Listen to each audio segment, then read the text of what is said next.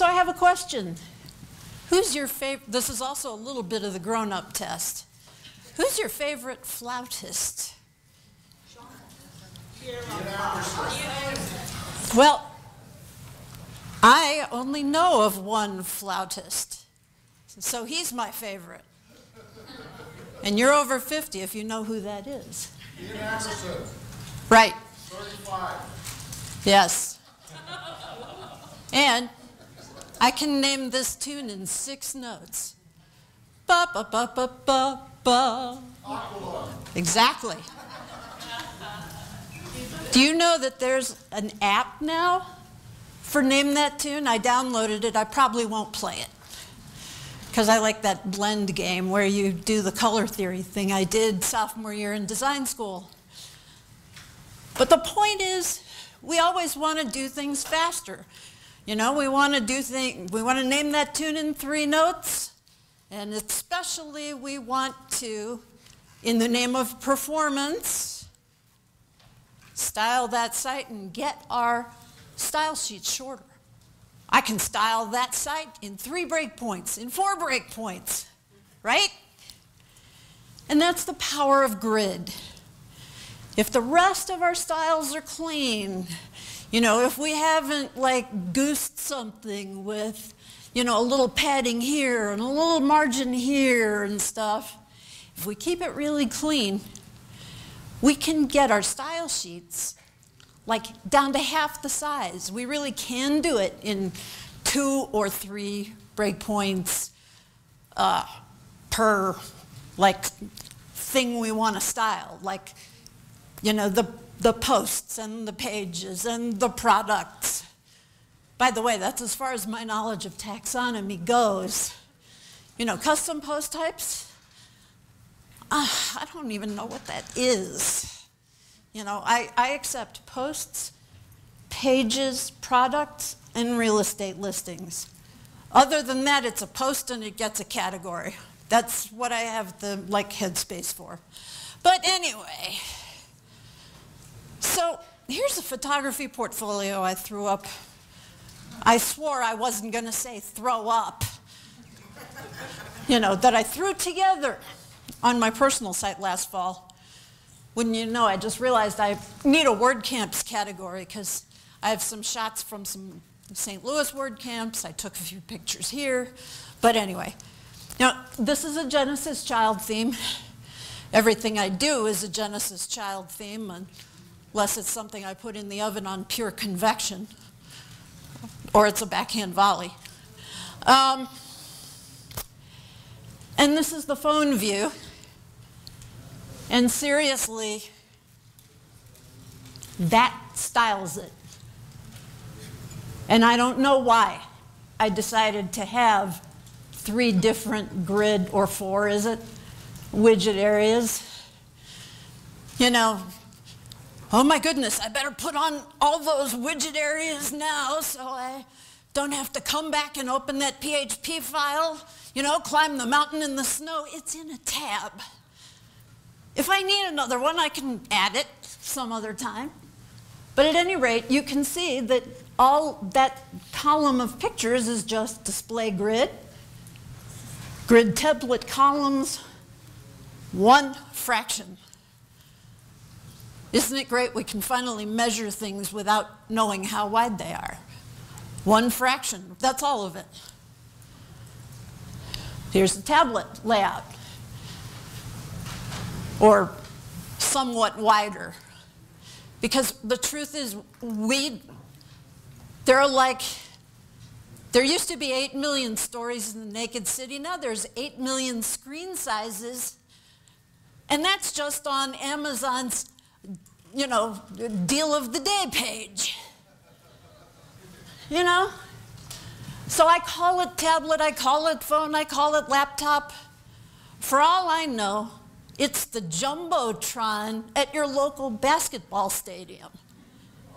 Or it's a watch. But anyway, so here's the code for that.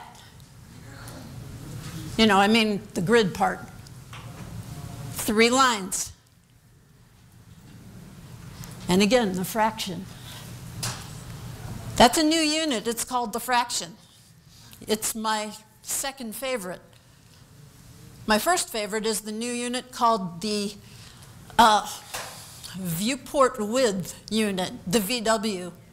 And I do things in terms of the VW because unlike the VH, you know, we don't usually know how high something is. And often when we're working in the browser, how many of you are designers? And we all write CSS, of course, and a little PHP, yes? Or not? How many of you never heard the term CSS? Oh, good.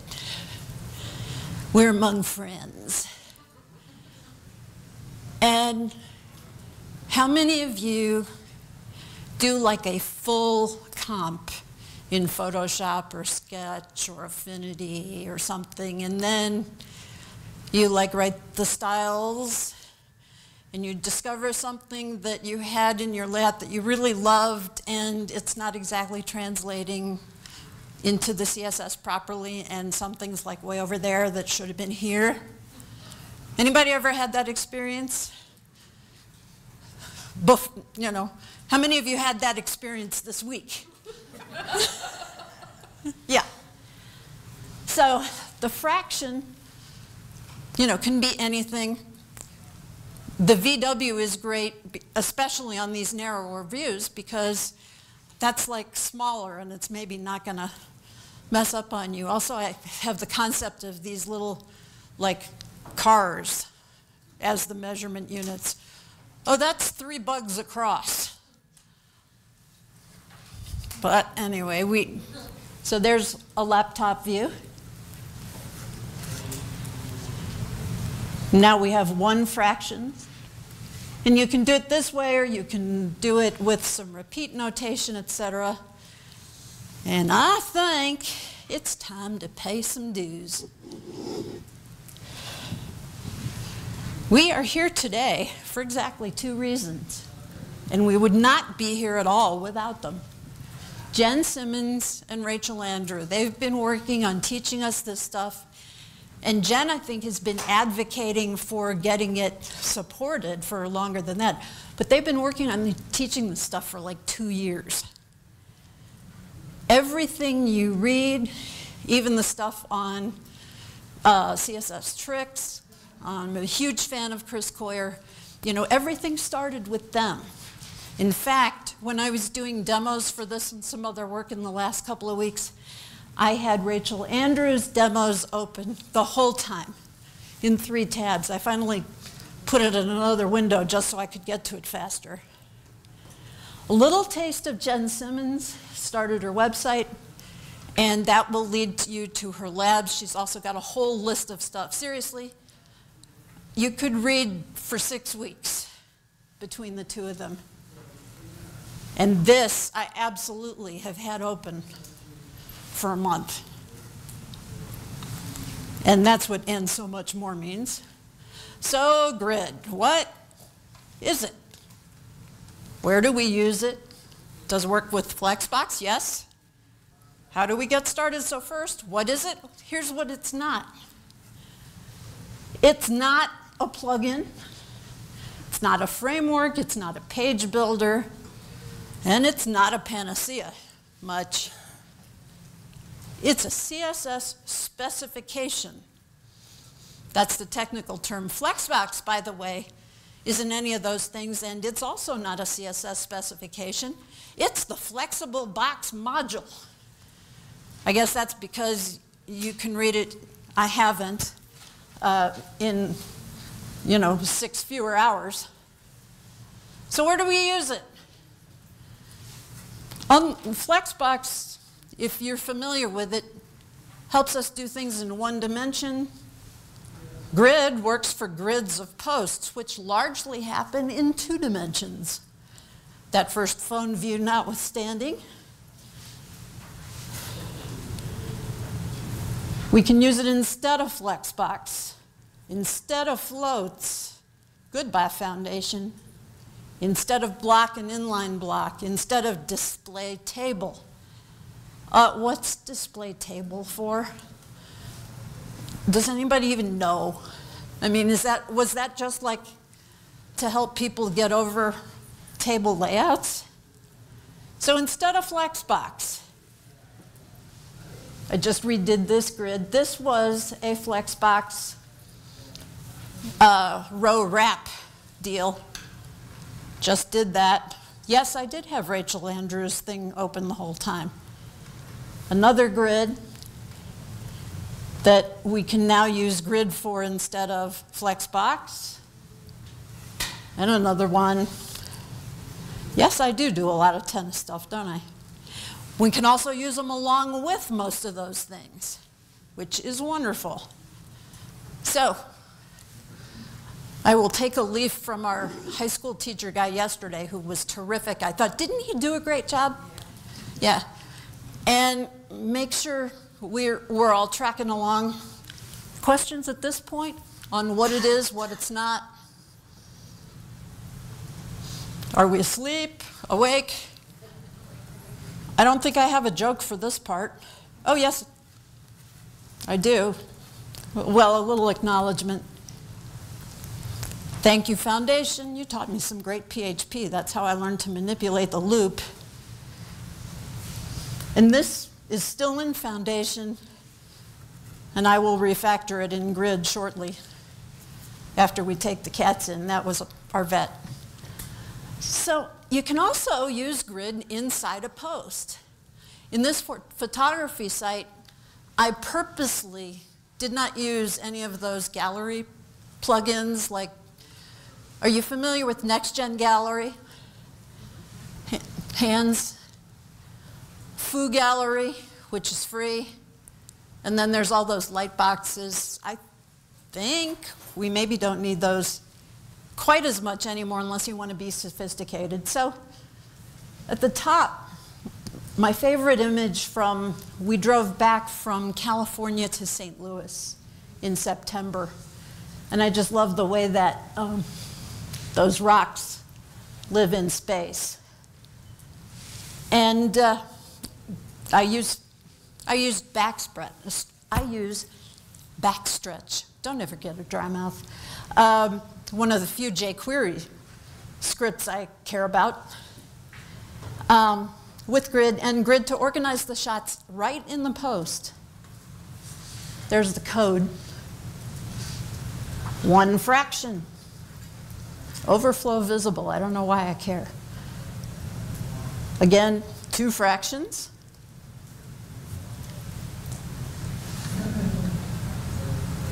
Three fractions.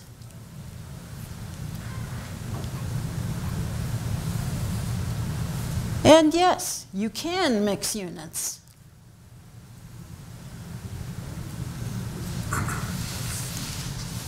We're going to live dangerously here.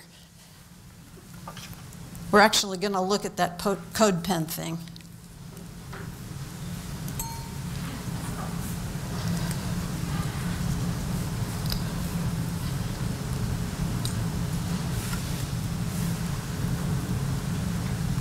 Unless, of course, we're not. Oh, I guess I'm supposed to.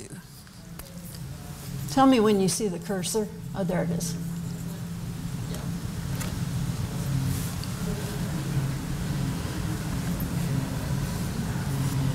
Okay. We can all see this? The CSS part on the left? Oh. Oh, I guess I want to switch to mirroring right now. Hang on a second. This is a bad idea, I think. But anyway, the point is, let's go back to the real thing.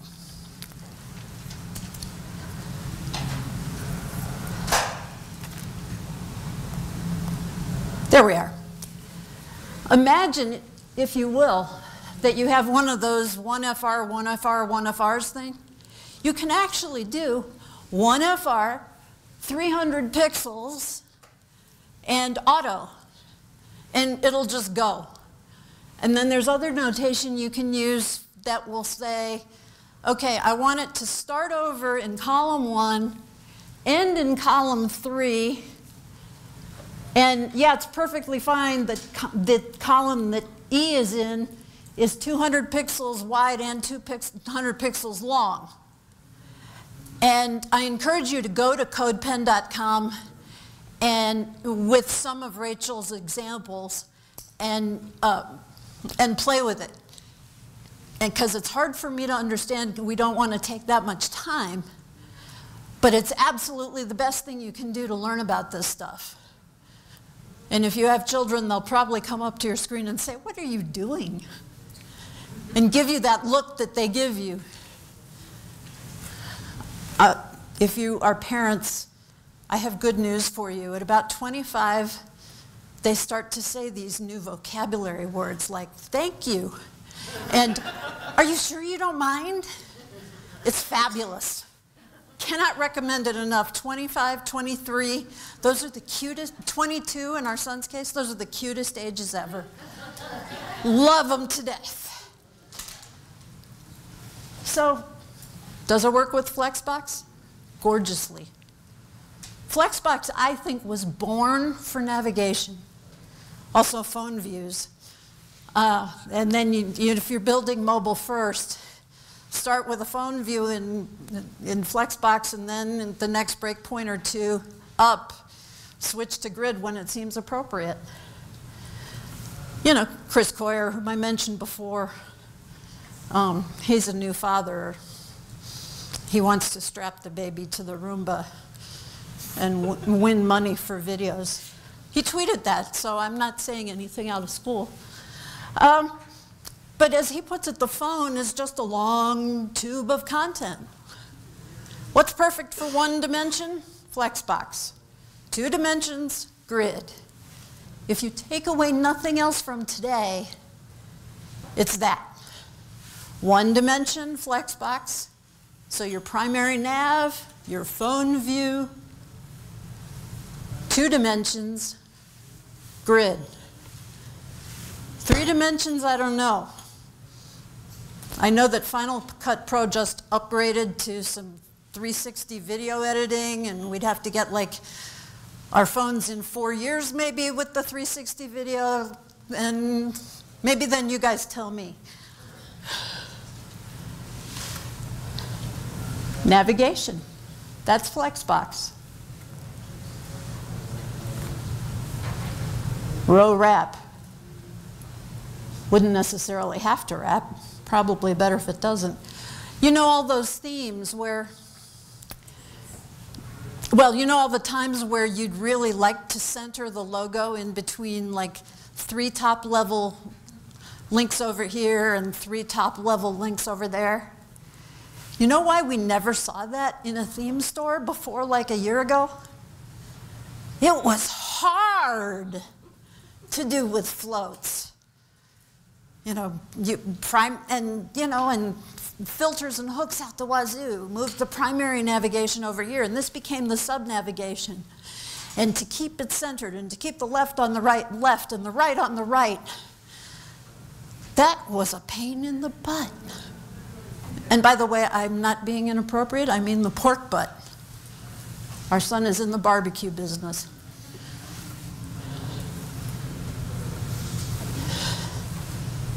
Of course, the elephant in the room about any new CSS thing, browser support for grid, totally. Does anybody in here use Opera Mini on their phone?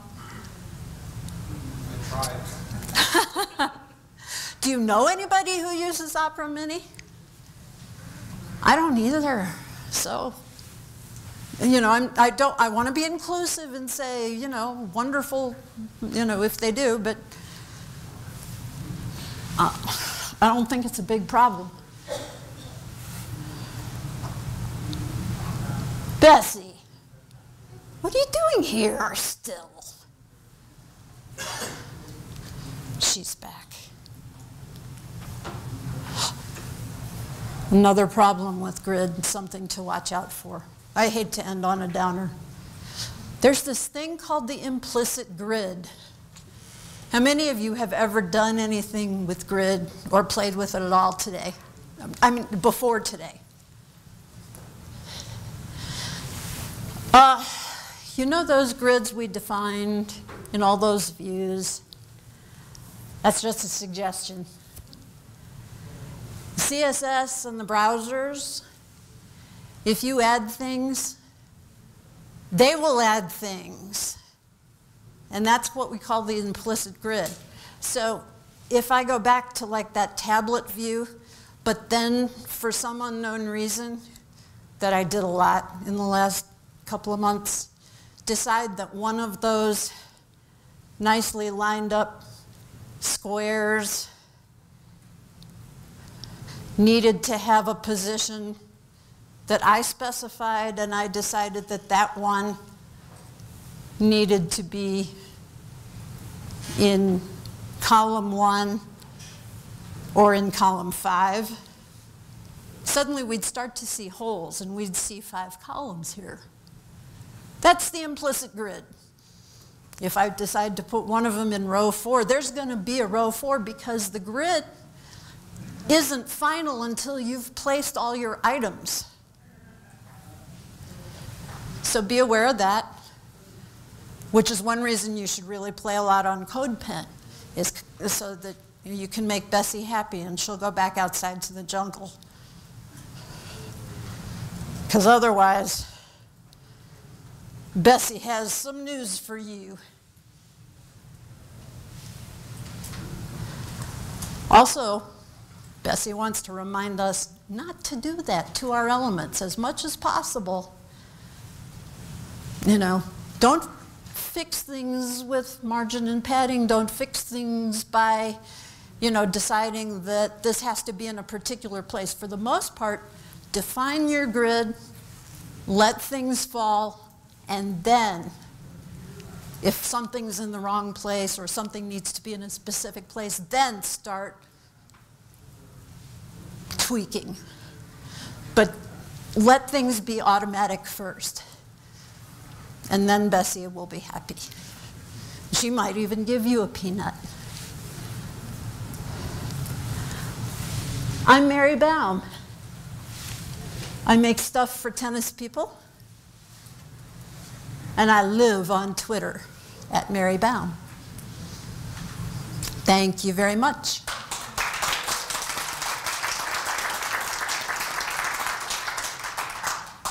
Questions? Yeah? What if I want to learn grid, but I don't want to learn Flexbox? Where's Flexbox? Is Flexbox also Flexbox is also a CSS specification, and I will teach you Flexbox right now. Display flex, and you look at, and if it's working, all the elements that you are in the children of what you just declared that on will line up horizontally and squish all together. And then there are 2 ways to sort that mess out. Justify content goes in that direction if you want everything in a row. And that's basically flex start, flex end, but mostly you'll use space between. And you don't say anything about that. If you want them going the other way, then you go flex flow column.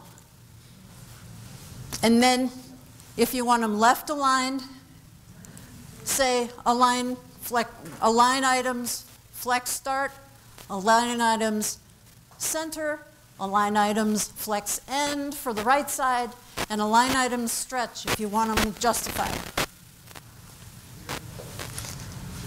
And if you think you want them to wrap into more than 1 rows, switch to grid. There you go. or I can use regular CSS? You mean like floats and stuff? Yeah. Just a div. Well, no, you're dealing with divs the whole time. Everything is a div. You know, be careful of making, you know, have as few divs as you can. and decide where you're going to do your margins and padding. I would recommend doing them on the big boxes, but then sometimes I decide, no, you shouldn't do them on the big boxes, you should do them on the little things. But I think padding versus margins, pad the big boxes, and then leave the margins for the little boxes, sort of at the very end of each size when you're tweaking.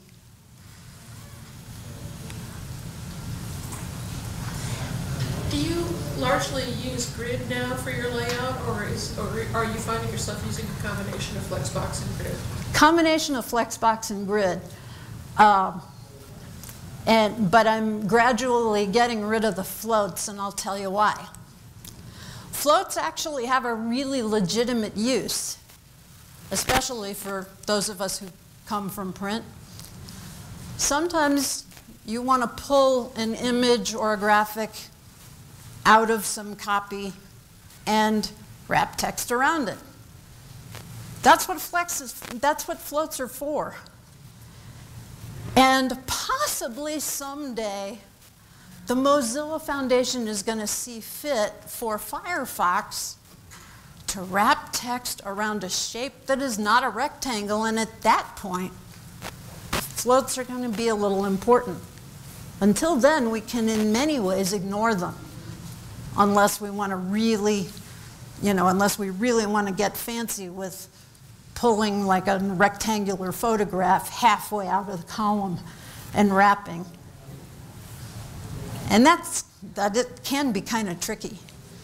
I was messing with that a lot when I should have been doing something else.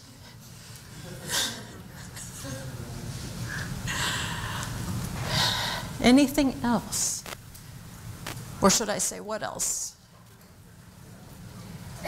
Oh, Rachel also tweeted out a great cheat sheet totally on like when you say align, when you say justify, when you say stretch, that goes across Flexbox and grid and multi-column. You know where that is? I would just go to her Twitter. Yeah. I would search on her in Twitter. She tweeted, and then it'll be sort of near the top of her feed.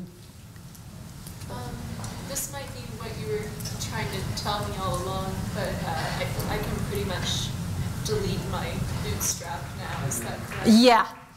Bootstrap, Foundation. I know that Foundation has just released a new except probably you need, I have not been doing a lot of email marketing lately. So you can pelt me with whatever you want to and say, shame, shame.